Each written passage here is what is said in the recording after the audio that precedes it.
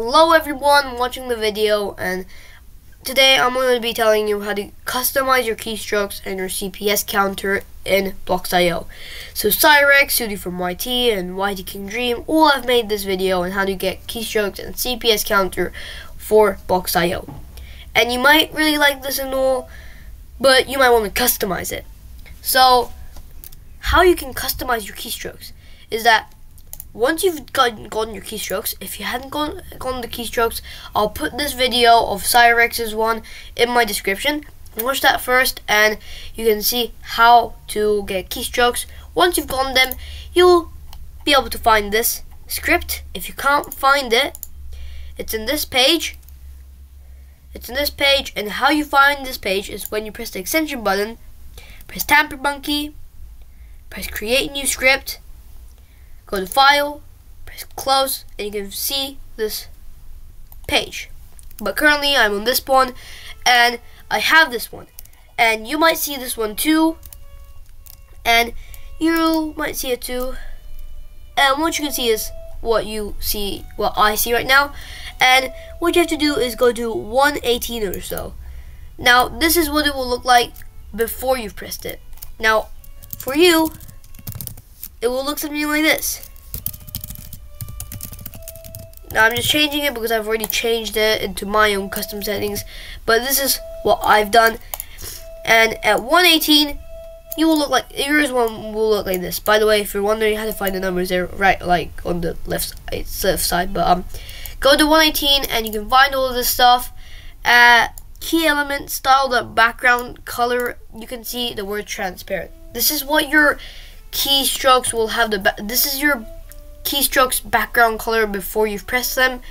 And for me, when I reload my page, yep, they're transparent background, and on 121 key element style.color right here it says white, and that's the font color. See, you can see that it's white right now with a transparent background.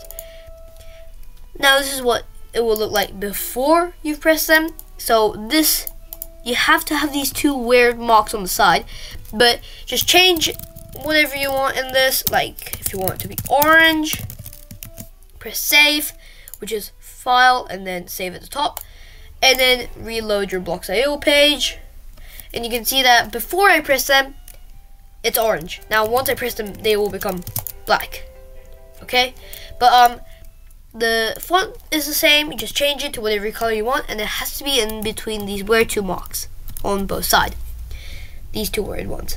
But once you've changed that, you can go on to 93 or so, and you see like highlight event key green, highlight event key black.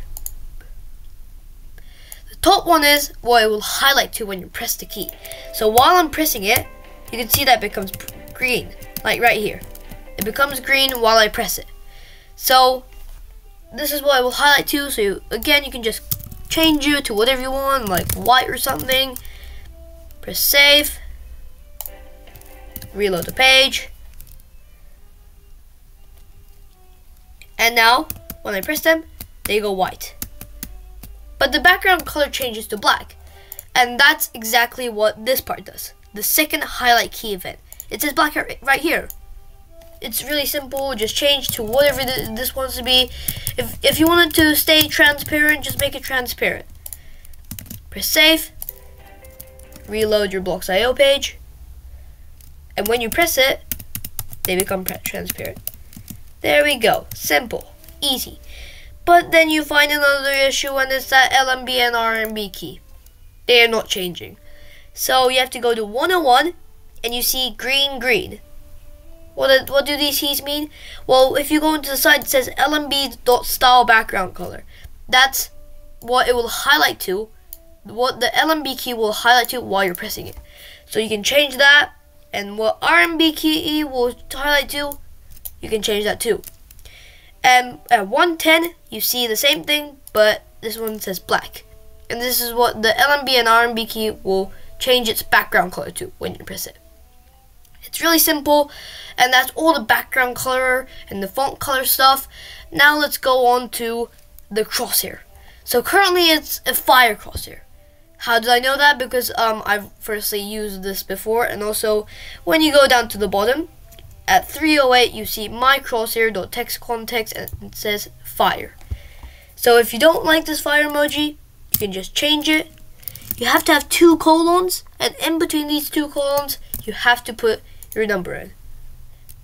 Not number, you can also make it an emoji, a sign, a word even, like word. If I make it word, when I reload the page,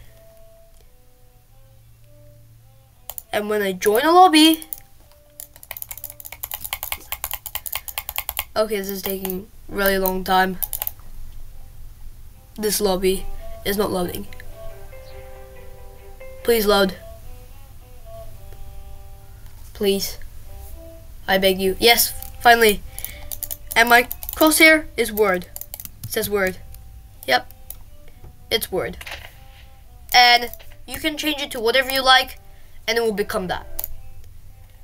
Yep, that's really simple. That's all you have to do. Just whenever you make a change, don't forget to press save and to reload your Blocks.io page or else it won't work. But thanks for watching.